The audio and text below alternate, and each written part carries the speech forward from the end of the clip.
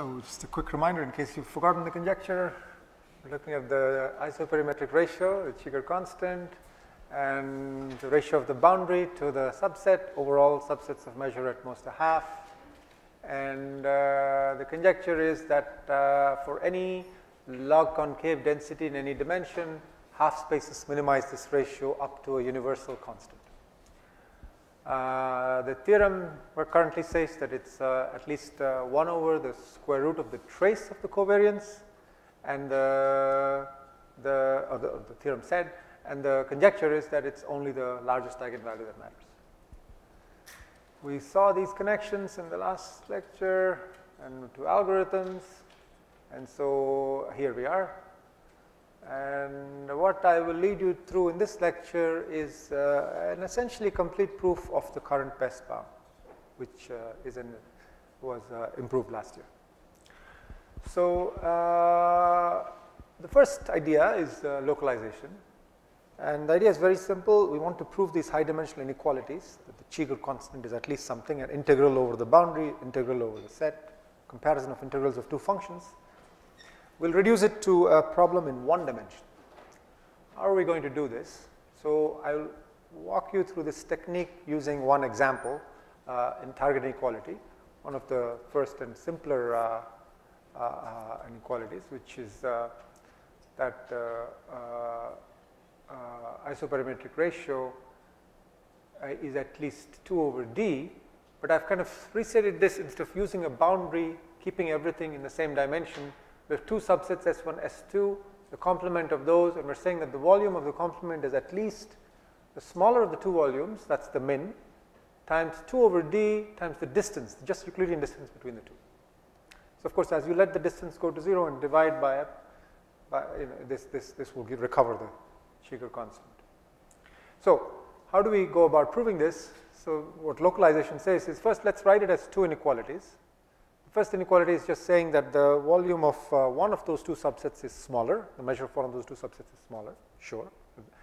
And then the second one is saying that the measure of this third subset S3 is at least psi times S1.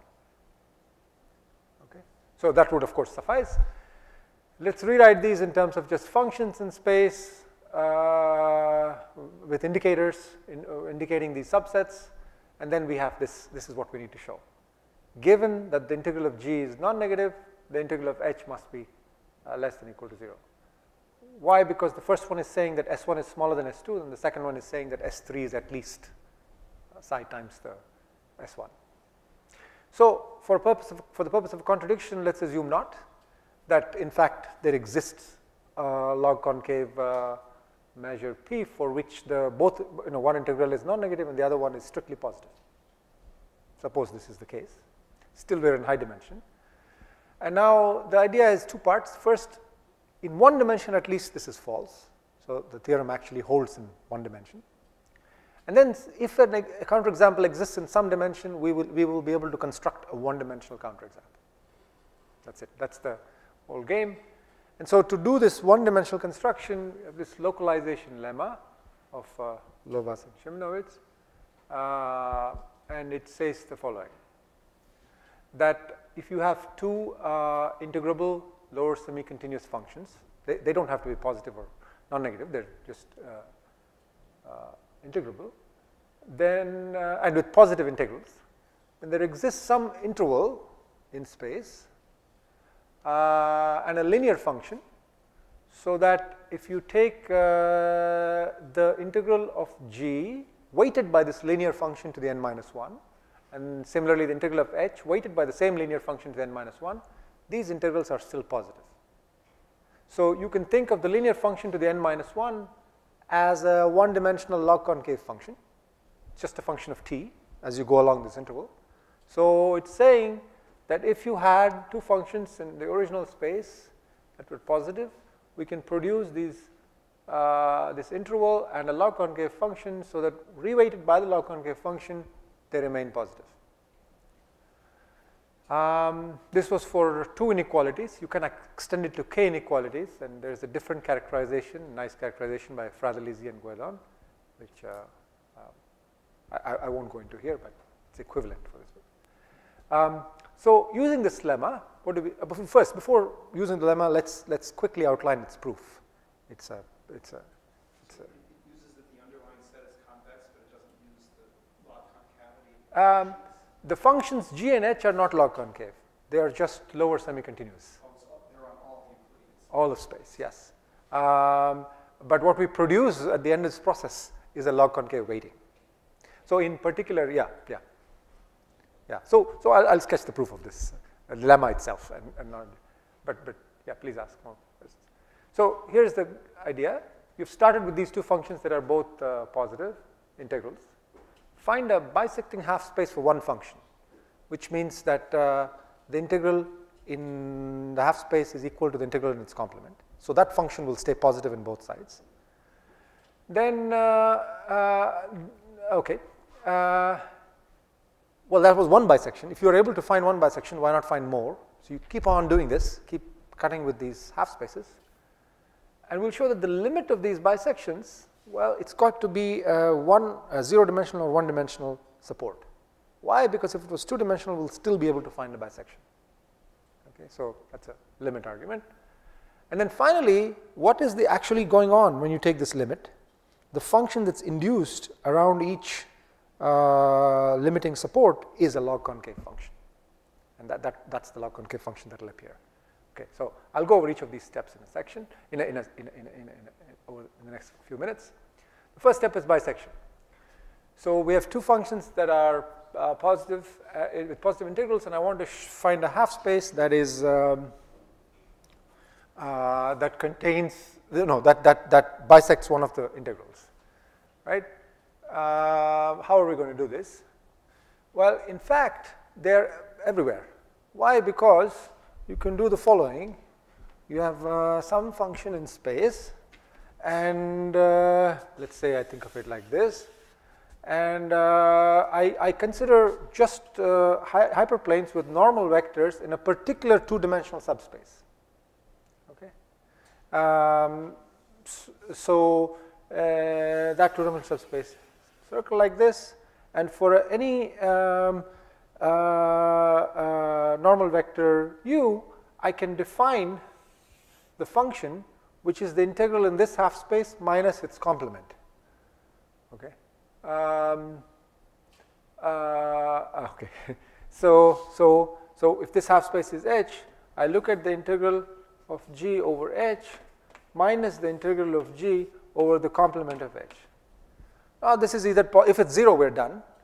If it's positive, well, look at the opposite half space. It must be negative. So just using this, the continuity of g, there will be a point where it bisects the most elementary intermediate value argument. But you need two dimensions for it. And now you can say take all rational points in your support and apply bisections at every rational point. So as long as you have a two-dimensional support, you'll be able to make progress. So the limit must be one-dimensional or zero-dimensional. Now, when we're doing this, so that's the sequence that you would get. Now, at every point, if you look at, now let's observe what's happening to one of these limiting objects. So we've got this process going on. I'm cutting here, I'm cutting, and cutting. I'm just observing one of, with foresight, I know what the limit is going to be. Maybe it's this interval. And so I observe what's happening to it. Well, what's happening to it? You never cut that interval. That's the final support. But at every point, you're maintaining a convex body because it's an intersection of half spaces. So that means the profile that it's converging to remains log concave. Okay, it's a one-dimensional thing. So the weighting has to be log concave, and in the limit also it's the case. In fact, yeah. So this radius function is going to be concave. That's just Brun-Minkowski. And now the lemma says not only concave, it's actually a linear function to the n minus 1. It's a 1 over n concave function. That takes some more work. I won't do that here. Okay. So going back to how we're going to apply it, we want to show that if S1 is less than S2, then S3 is at least some fraction of S1. And so we set up these two functions, and we need to show this. And we said, suppose not for a contradiction, then we apply localization, the lemma we just sketched the proof of, and we get these two, this conclusion that there exists this linear function Now let's look at what this linear function is doing. We can think of this interval as being partitioned by the original subsets. So we have this interval, and I'll now reparameterize it to 0, 1. The original subsets S1, S2, S3 will, maybe this, and I'll call this Z1, maybe it's this subset, and then Z2 is somewhere, and Z3 is somewhere. It's a partition of this interval. So we're asking exactly the question about isoperimetry of this, in one dimension, of these subsets, which are, of course, now just a union of intervals. But the function is the original function weighted by this linear function. That's it. But if you translate it back, it's saying if you take your original, so we want to apply this to the volume function there. If you take your original log concave function multiplied by a linear function, still log concave, product is log concave and both are log concave, then is it true that if you have a partition into 3 where you know that one is smaller than the other, then the complement of both is large? Right? So it's exactly the original question in one dimension for log concave functions. Now in one dimension, for any log concave function, this is all we need to prove. This will now imply the entire thing. And that, you see, without the factor of 2 is just completely trivial. All you need to use is unimodality. On one side of whatever interval you are in, it must be decreasing. Therefore, the entire integral is at least the ratio of the supports times the, at least the ratio of the supports, and that's 1 over d. If you wanted to get the factor of 2 in there, we really have to use log concavity and show that the worst case is the exponential function. So that's how it works for proving this high-dimensional isoperimetry. Reduce to one dimension and then show that in one dimension it's true. Okay. Now, this technique, just as described already, has many applications, many other isoperimetric inequalities, surprising ones. The fact I mentioned in the first lecture that the KLS conjecture holds for Gaussians modified by log concave functions. You can do that by just this technique, because as you keep cutting, the limit will still carry the Gaussian with you. And this is the statement that if you have a density that's any log concave function times the Gaussian with weight t there, then the Cheever constant is at least square root t. The analysis of this last volume algorithm I mentioned, not the sampling part, but the actual analysis of the algorithm itself, how many phases you need, uses localization. Anti-concentration of polynomials over log concave densities can be shown using localization, and there are other applications. Now, however, the technique does not work for us to improve the KLS bound. And the reason is the following. You might start with some nice body, okay, and it's isotropic. So the expectation of XX transpose is identity, and the mean, let's say, is 0. And now you apply localization. You start dividing this up. You reach, and so you say if there is a counterexample, there's going to be a counterexample in one dimension. But see, the problem is this. Even though the original body in any direction has expectation of X transpose V squared equal to 1, which is nice. So the variance is 1, and you get nice isoperimetry potentially in one direction, certainly for the marginal. After you break it up into these needles, you could end up with a long, thin needle. And that has strictly worse isoperimetry, because the induced function there depends on its largest eigenvalue, which now is much larger. Even though the largest eigenvalue when you started with was 1, as you keep cutting, the needles could have eigenvalue as large as essentially the diameter of the original body. That is the catch with this approach to try to prove better isoperimetry. You're stuck with the function in the dimension. So here is a potential way around that, stochastic localization. So again, our goal is the same. We want to lower bound the expansion. So the idea is this. We will apply these bisections again, these hyperplane cuts. But let's do them randomly. Not in any worst case scenario. We'll actually apply them randomly. Now, you see, if I'm going to apply these cuts randomly, the chance that I will get some long, thin thing should be low.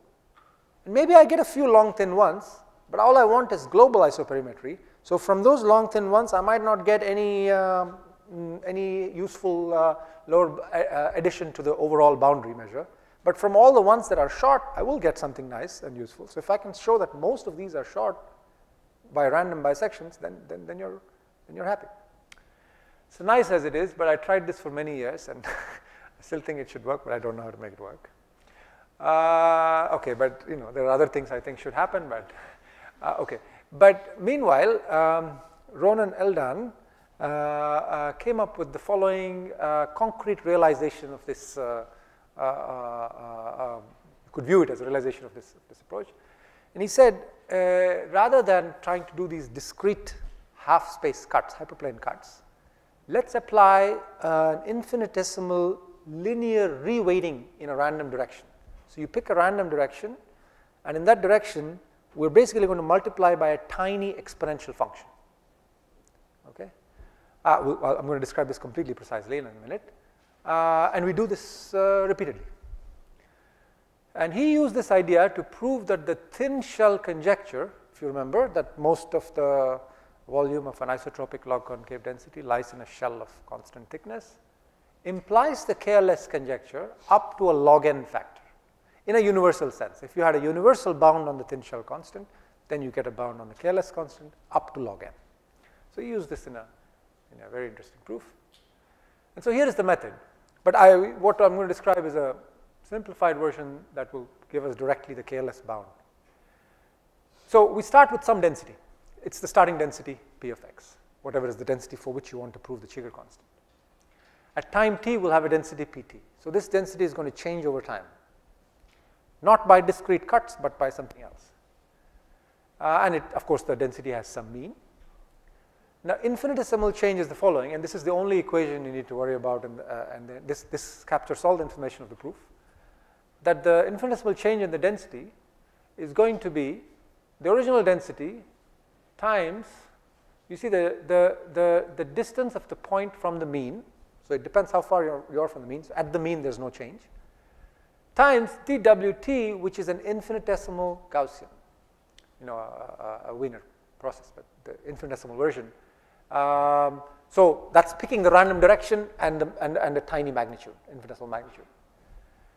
So if you would like to think of it discretely, which is how I originally convinced myself it's actually true, you say that the density is getting multiplied by this factor, 1 plus square root h, think of h as very small, times this inner product of your distance along a random Gaussian direction. So you pick the random Wt, you look at your projection to that, how far you are from the mean in that direction, times square root h, tiny number, is that.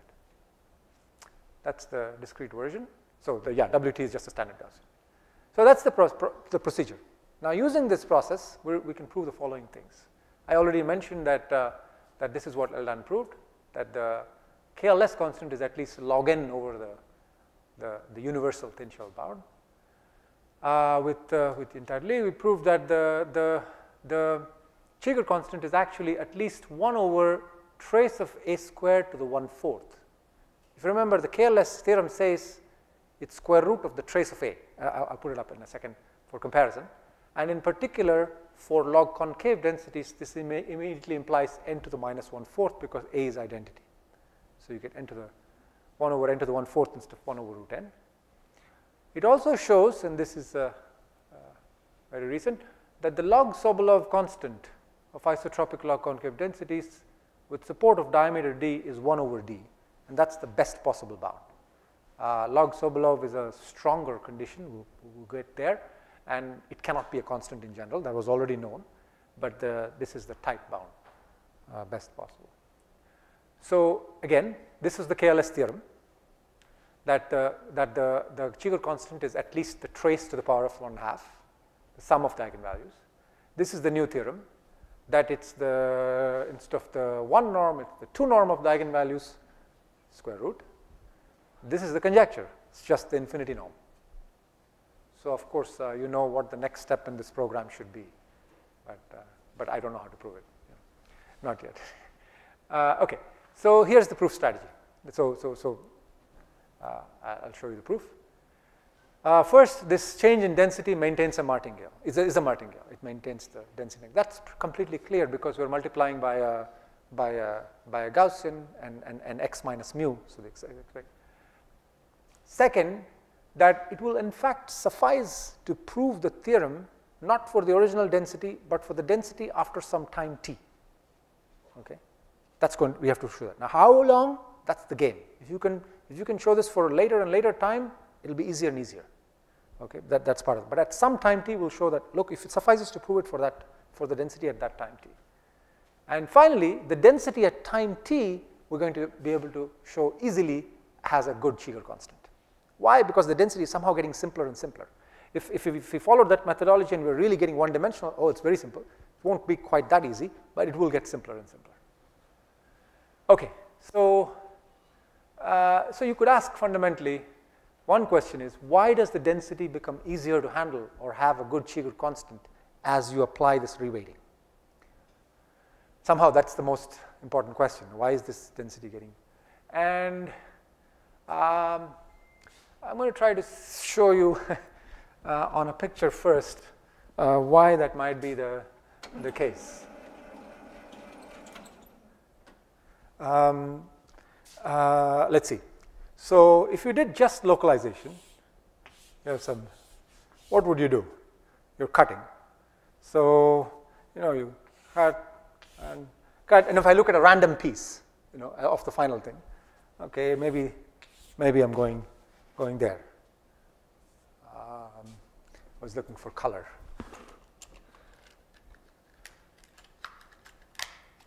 Okay, and so, okay, so it's tending to something like this.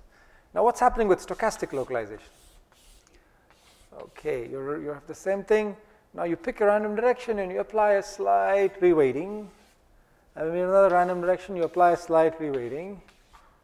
You see the difference? No, this is complete nonsense. But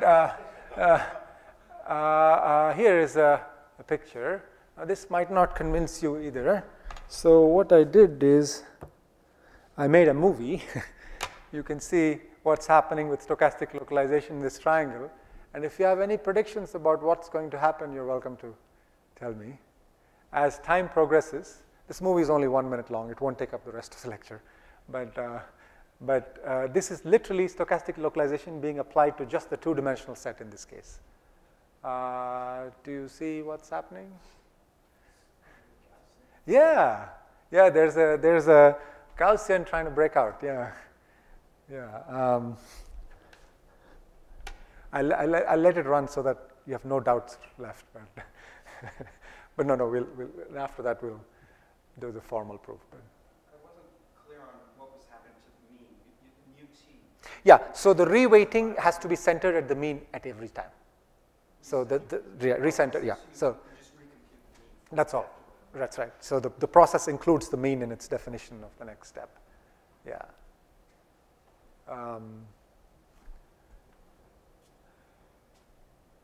Okay. So yeah.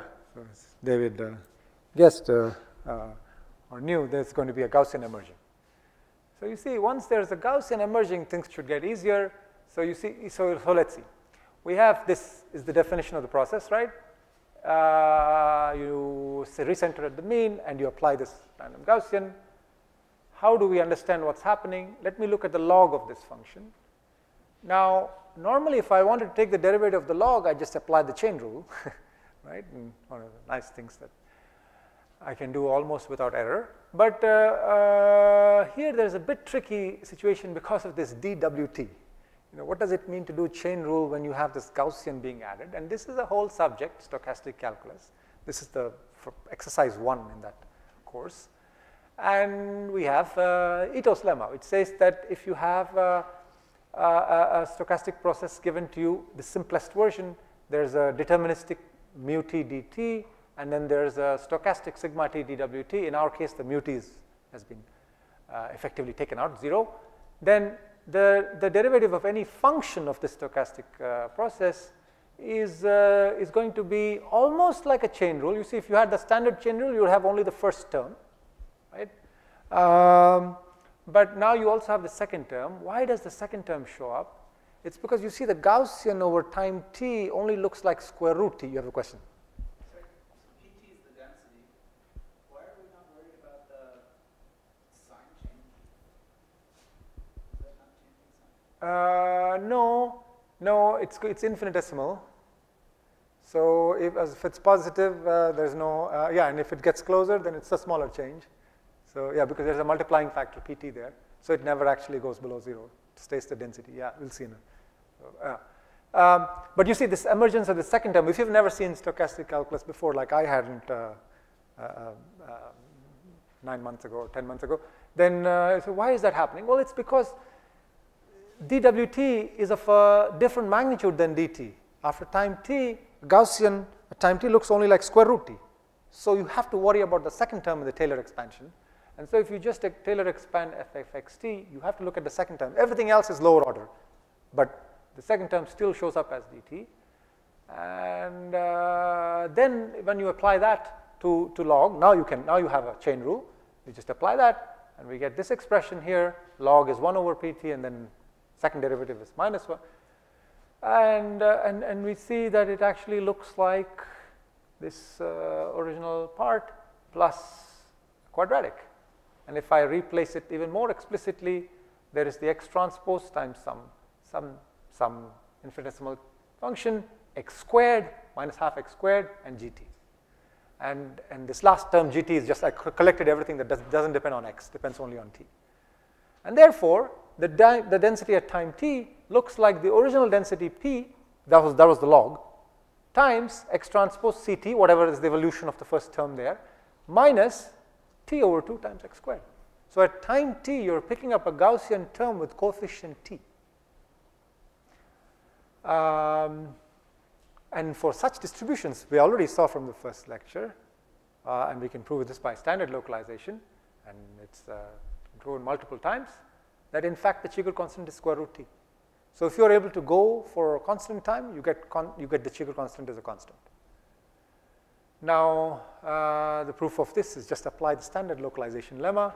What your one-dimensional needles, one-dimensional supports will still carry the Gaussian with them, and then you have a one-dimensional inequality, which is just says that the variance of a Gaussian restricted to a convex body can only be smaller than that of the original Gaussian. It's a Braskamp-Leib inequality.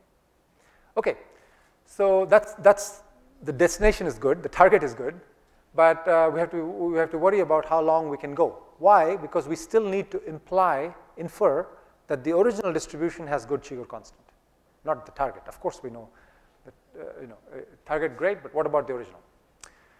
So let's ATP the covariance at time t, and you look at any measurable subset, and we want to see what's happening to the subset, right? Well, the change in the subset is still a martingale, because it's just an integral of the change at every point. So it's still a martingale, any subset or its boundary, overall thing. So the expectations are correct. If I look at the measure of any one subset, the expectations are just right. But of course, I want the ratio of 2, so I have to worry about that. I got to keep one under control, and then I can use the expectation on the other. Yeah, I'm just using first and second moments. So you look at the variance of this, how much this changes. And the variance is this length square term, which we bound by just saying it's the maximum over inner products with any unit length vector, and separating, and then I'm saying the first moment square is at most the second moment, and that's exactly the largest eigenvalue of the current covariance matrix. So the variance at time t of this stochastic process is exactly the largest eigenvalue of the current covariance matrix, or bounded by the largest eigenvalue of the current. It is that up to a constant. Okay. So as long as we can keep the largest eigenvalue small, we started with identity, as long as we can keep the largest eigenvalue small, we can continue this process. Now,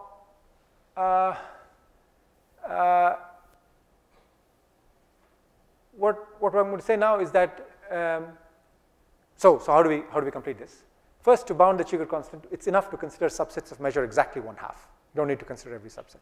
Turns out that the minimum is going to be achieved by subsets of measure 1/2. It's a symmetric function and unimodal. Second, Suppose we can keep the operator norm small for some time t. We can keep the integral of the operator norm, the largest eigenvalue, less than 0.01. Now we know that the expectation of the density at any time is the original. So if I want to bound this Cheeger constant for some subset of measure less than 1/2, the subset is equal to 1/2, so that's twice the expectation of whatever it is at time t. But now what is the measure of the boundary at time t? It's the Cheeger constant of the distribution at time t times the smaller of the measures of subset and its complement. It's no longer the case that it's at measure 1/2. It might have changed its measure. So that's the goal now, to make sure that it doesn't change by too much. If it changes by a constant, if it becomes 1/4, no big deal. We lose a factor of 2. So as long as we can keep the measure within constants, we're good. And so the critical point is, what is the probability that it stays bounded? That is governed exactly by the variance, which we said, let's say for now, is bounded by 0.01. So the entire game is to keep the spectral norm of the covariance matrix small for as long as you can. But this sounds like exactly what we wanted. After all we wanted to do was bound the covariance matrix of the largest eigenvalue. Not quite. This process will give us some control. So instead of the largest eigenvalue, which is a highly sensitive thing, let's look at the trace of the covariance square, right? So the square root of that will be an upper bound. I mean, all I'm saying is that the square root of the sum of squares of eigenvalues is an upper bound on the largest eigenvalue. Okay, so we will make sure that to stop by the time this doubles.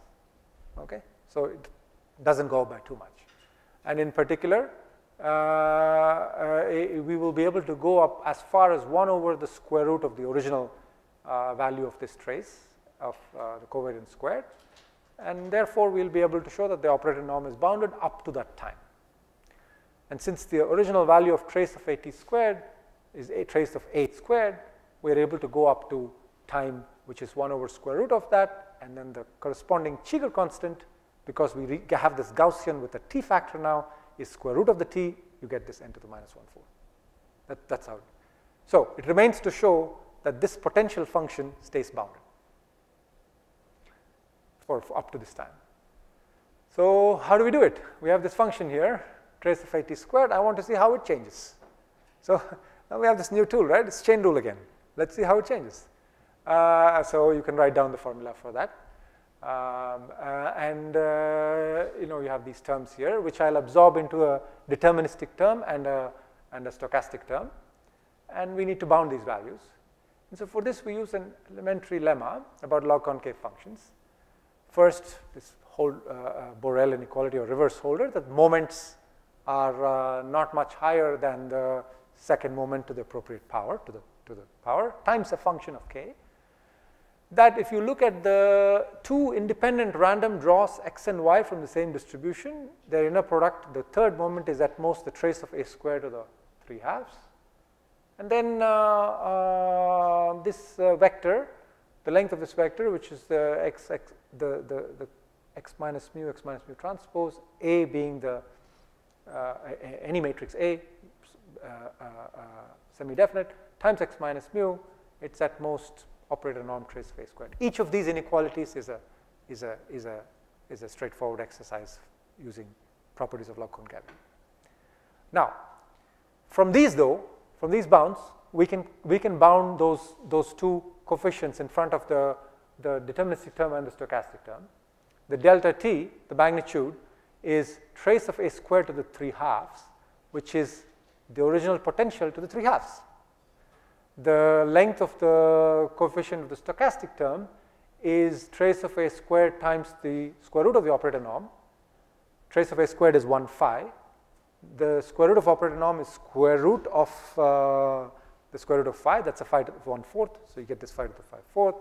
So therefore, the stochastic equation essentially looks like this. The change in the potential is at most phi t to the 3/2 times dt and phi t to the 5/4 times dwt.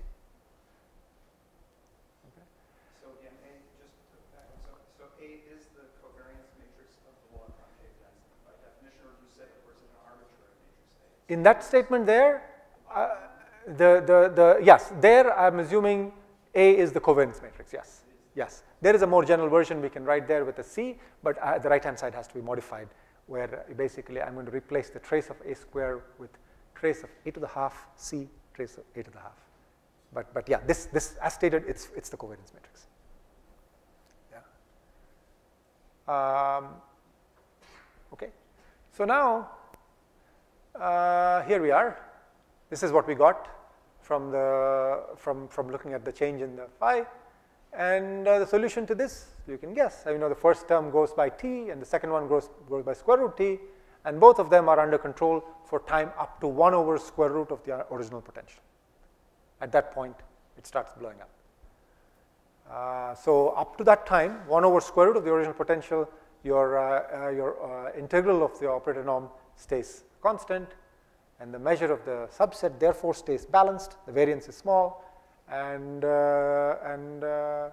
we get this bound on the expansion of trace of a squared to the minus 1/4, which is n to the minus 1. That's the proof.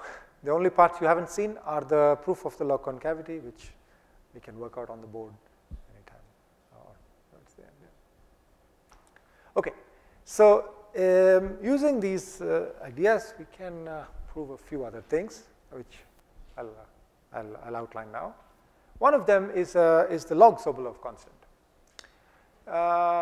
This is the largest. Oh, sorry, I changed the notation to LS, log Sobolev for density P. It's the largest number you can put, so that you see on the right-hand side, it looks like the the Poincaré constant, except there's a log f squared there. And we're taking this over all smooth functions with expectation of f squared 1. This is stronger than the Cheeger or Poincaré statement. Yes? So you said rho is LS? Yes, rho is the same as LS. Sorry. Yeah, I changed from rho thinking LS was easier to read as a log Sobolev. And so you could ask, can this be constant for isotropic P?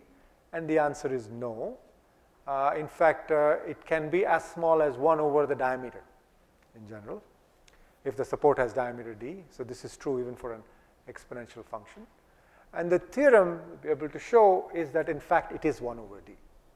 That 1 over d is a tight bound for an isotropic log concave density with support of diameter d. Previously, Cannon, Lovas, and Montenegro had shown a bound of 1 over d squared, and you'll see why they were motivated to this.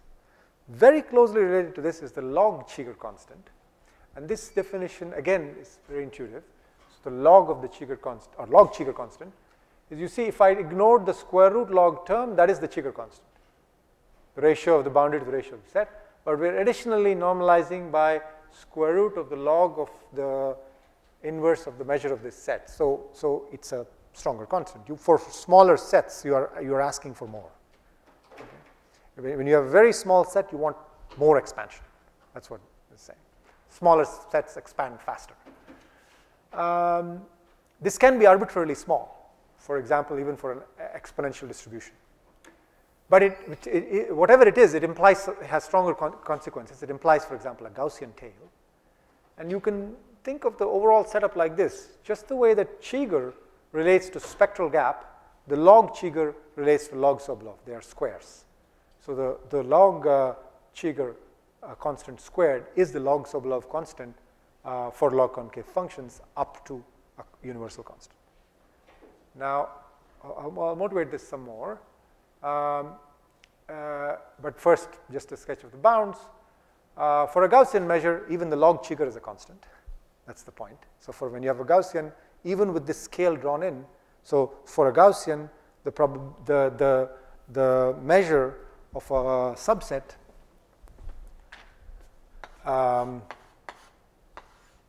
is at least not just constant times, let's say the subset has measured less than 1/2, not just constant times the measure of the set, but you also get to put in here square root log 1 over the measure of the set. Assume that it's less than 1/2. You have this additional term, which we didn't even use in the first part, but it's actually there for small subsets. So for Gaussians, it's constant. And if you have a Gaussian term, it's still square root t. Okay, so we get to say that as long as you're approaching Gaussian, it's large. It's 1 over d for log concave p with diameter d. That's the result of Cannon, Lovász, and Montenegro. It's 1 over d for, in fact, for any non-negative curvature manifold of diameter d. And all of these results are tight as stated. But for isotropic log concave p, it's actually 1 over square root d. And this is also tight. So one consequence of this is the following improved large deviation inequality. A theorem of Powers says that if I look at the probability of deviation from the mean of an isotropic log concave density, then you see outside a ball, you expect to be at root n. But after that, it decays exponentially fast. That's what it's saying there. Now, outside root n, so this large deviation inequality is very sharp. In particular, if you put t equals, say, some constant times root n, it's dropping exponentially fast, and that's the best possible. At the lower end, there was a result by Guerdon and Millman that says it's t cube over n. And what we can get using the new bound is that, in fact, it's t squared over root n, which one reason that's nice is that besides a common generalization of all the above, it extends to any Lipschitz function first, and second, it also recovers Gromov-Millman in this range because t squared over root n in place of t times the KLS constant, which happens to be n to the 1/4 now. So this is a common generalization of all the large deviation inequalities and applies to Lipschitz functions. Okay, so here is the other motivation for log Sobolev constant in general, but also these bounds. This is just, the first relation is just a spectral gap to Shiger constant. The dependence on the initial density, the initial distribution is log of the smallest stational probability. That's why we say let's start warm, so that log is a constant. But another theorem of Lovász and Cannon says that you could instead consider a notion of average conductance, where you look at the average over all subset measures. Instead of just taking the worst as in conductance, you look at for every x, what is the corresponding worst Shiger constant for subsets of that measure and average that. And that, if it's at least square root log 1 over x times some ratio, then the dependence on the start parameter becomes log. And this is a general phenomenon with log Sobolev. That's why it gives you a sharper mixing time bound in terms of where you started. And they asked the question already in by Friesenkamp 97, what is this constant for isotropic log concave densities? So just a word about this proof. We use the exact same process, but we need a much finer control on lambda 1. And for this, we use what one might think of as a Stieltjes or BSS potential. BSS stands for Batson, Spielmann, Srivastava. And this potential is slightly different. Previously, we just used the trace of a squared. Now what I'm doing is we're defining this function u as the function which satisfies this equation. It certainly dominates the eigenvalues, but the trace of ui minus at to some power is a fixed value. In other words, if you think of this u as your barrier, it's higher than all the eigenvalues. You're looking at the sum of the reciprocals square in our case, but could be a different power, and that's fixed. So when some eigenvalue starts approaching, this u just blows up, and this is what we use to control the growth of the process. So here we are. I want to spend a few minutes now on open problems and extensions to manifolds. Okay. The first one is this notion that we talked about random needle decompositions by different methods. But in fact, as far as I know, arbitrary needle decompositions. Take a body, divide it, bisect it any way you want till you reach needles. Is it true that a positive fraction of the needles are all short? In other words, all have small eigenvalues. I don't have a counterexample to this. Take a log concave density, divide it up any way you want, and I want to say that for a positive fraction of the needles, they are in fact have small variance. Then you can immediately conclude the KLS conjecture is true. Okay. Other problems? For an explicit polytope, can you estimate the volume with no randomness? Up to a factor of 2. I have no idea. Lower bound for sampling. If the KLS conjecture is true, the complexity of sampling is n squared from a warm start. Is this the best possible for any algorithm that requires an information theoretic lower bound? These are more algorithmic questions about how we might estimate the isotropic transformation more quickly, and a different process that seems to be the fastest in practice, whether we can prove that it's also fast theoretically. And this one, in this hit and run process where we picked a random direction completely from the sphere, it seems enough to just pick it as one of the axes. And that leads to a different geometric question for its proof, which we don't know the answer to. And finally, to get to manifolds, how would nature choose sample? It seems like Brownian motion is the right answer, which is the continuous version of this ball walk. Just take your delta down to 0, or corresponds to your heat equation. But then what do you do at the boundary? I mean, that is, of course, the critical question. What do you do at the boundary? One thing you could do is reflect. That has many nice things. But you have very similar issues. You see, you have to use extremely small step sizes to make sure you get it right to do the reflection. Otherwise, you might be stepping out all the time. Another thing you could do is just remove the boundary. What do I mean by this? I mean the following, that in place of the original, say, polytope in this case, let's stick to a polytope, we will replace that with this manifold which blows up at the boundary but goes on forever. So which inherently keeps you away from the boundary effectively, slows you down as you go to the boundary. So here is a more formal description. We'll only use Hessian manifolds. So the inner product at any point is defined by the Hessian of a fixed convex function. And what is the convex function? It's what's called the log barrier. So if I have this polytope for a point, that star point there, it looks at the distances to the different boundaries, takes the log of the reciprocal and adds them up. So of course it blows up whenever the distance goes to 0.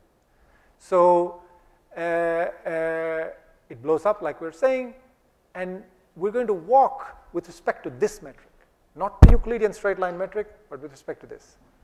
So this will get slower when it gets to the boundary, and the other question is, why will it reach uniform? So to make sure it reaches uniform, we add a drift in a deterministic term.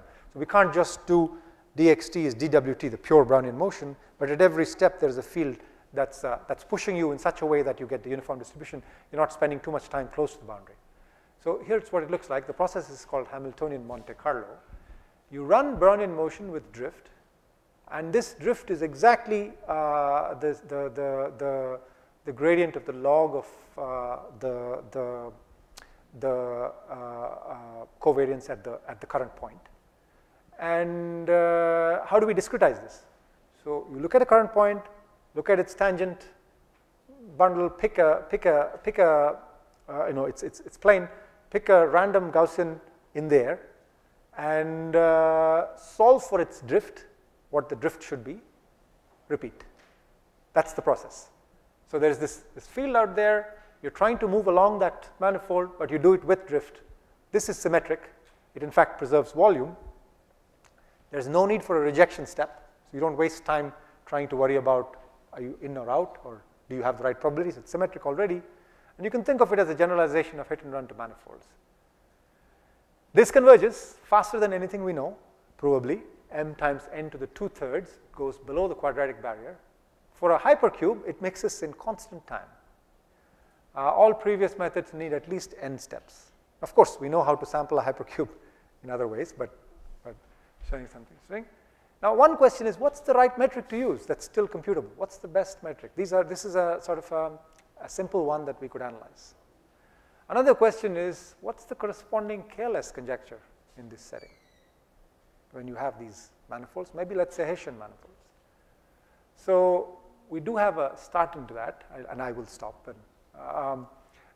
Namely, that if you look at a Hessian manifold, but I want an additional property that's not only it's convex, but it's twice convex. The Hessian is also convex.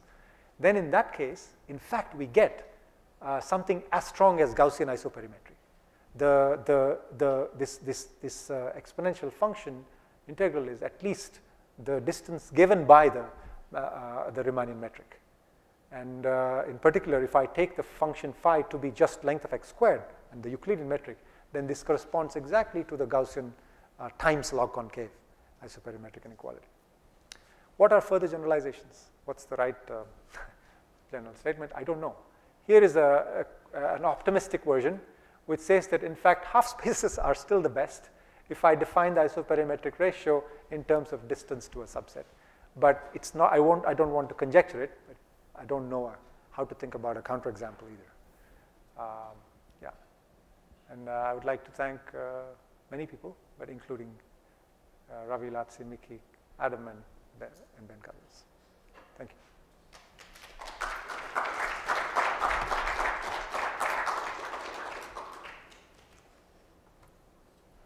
Questions?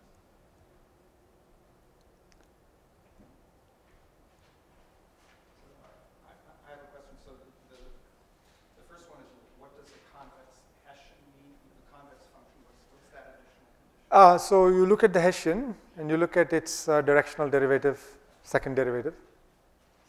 Yeah, and that's still positive, still non-negative. So it's a matrix. yeah, but you can think of it as a function once I look at fixed two directions. So then the other thing is, what was G? What was the metric you were creating? Oh, G was coming from the logarithmic barrier in that case. So the provable case is that G there is the covariance of this log barrier function. So take the Hessian of this function phi of x. And the SIs were? Just the distance to the boundary, AI transpose x. Yeah. The distances to the boundary. Yeah. So So the Hessian has an explicit form. It just looks like A. so G is the Hessian. Right. And it looks just like AX transpose. And it satisfies the twice convex property. So that was the motivation for stating that version, yeah. Any other questions? Okay, thanks for those. Thank you.